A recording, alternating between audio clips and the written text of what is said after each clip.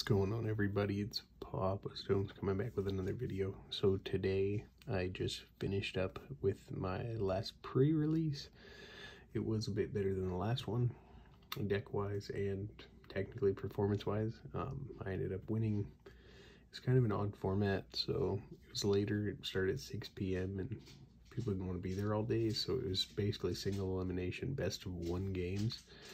So I basically won 4 games and ended up winning. I'll show you what I got at the end if you're curious. But I ended up playing a Ray green. Ray and Cad were definitely the best pre-release leaders, so got lucky with that. The rest of my leaders were horrible, so we're gonna go over the list here. I had 1 Moisture Farmer, 1 Clone Deserter. This card was nuts with this because it's a turn 1 3/4, right? So that's good. 1 Maz Kanata sucked. Like, I thought it'd be cooler because I have a lot of low cost cards in here, but sucked. But it was filler. I actually had 2 Warzone Lieutenant. Turn 1 3/3 is not bad, right? It's just Battlefield Marine. Could be worse. 1 Mystic Reflection. I used it once to kill a Cad Bane, so that was kind of cool, but other than that, meh. And then 1 Covert Strength. This card was actually really solid. Resourced it every time, generally never just played it from hand, but being able to like heal 2 damage off something and give it an XP is usually kind of nice in this sealed style format.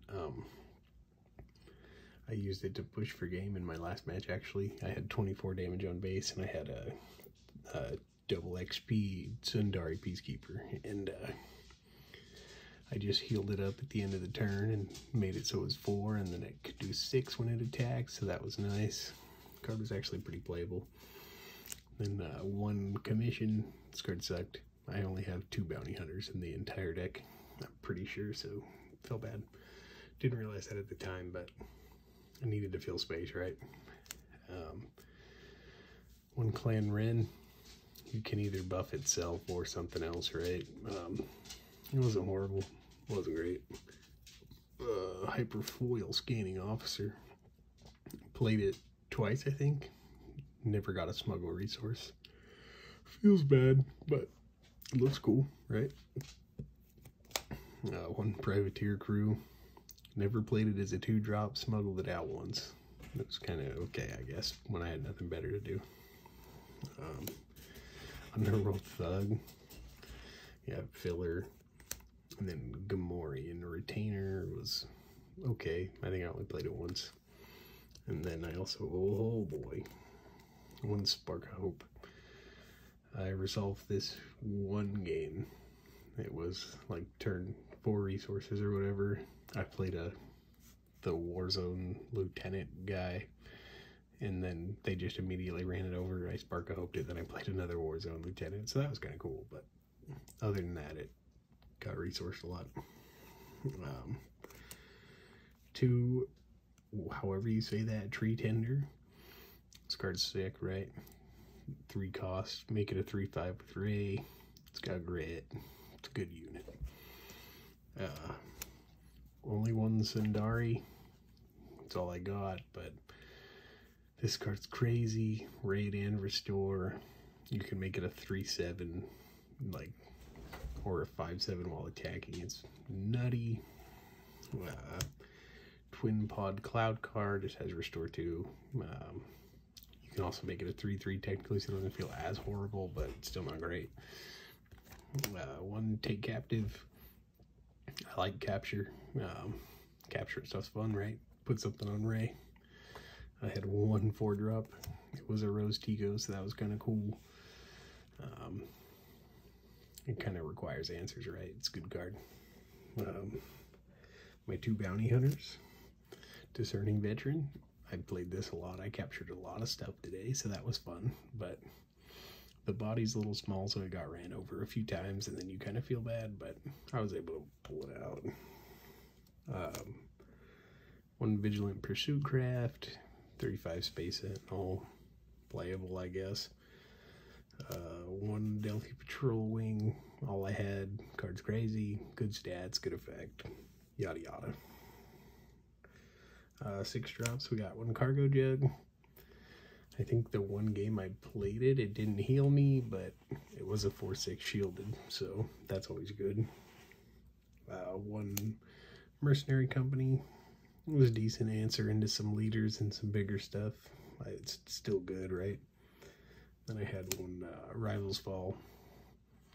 I saw it when I needed it, I guess, so that didn't feel bad. But moving on, last card for this.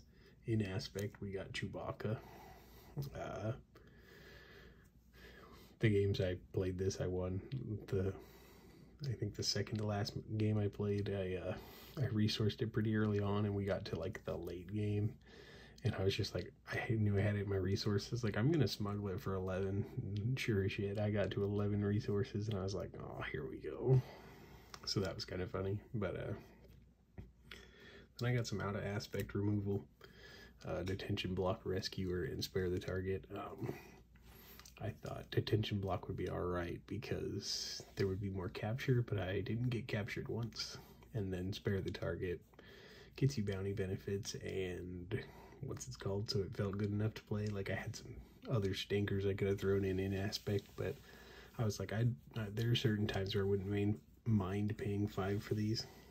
So that was the deck I played. Like I said, I went undefeated, so I got some cool stuff I'll show you guys. I got 3 of the weekly play packs. Nothing too crazy, really. I mean, I got this foil Django, right? That's kind of cool. But then just like a Mando's rifle, Razor Crest. 3 of these. What are the odds? 1 of these and 2 of these. But the cool stuff, right? I got the event exclusive Grogu. And then I got the judge copies of Moff Gideon and Mandalorian. And on top of that, I also got this nice playmat. It is Gamegenic Darksaber. I mean, it looks pretty sweet. I don't know if I'm going to use it or sell it. I'll probably sell it, honestly. I already have a playmat, but it's sweet. I don't know. We'll see. But, if you enjoyed the video, make sure to let me know. Drop a thumbs up for your boy. And comment. So subscribe to the channel if you're new. And I'll catch you in the next one. Peace.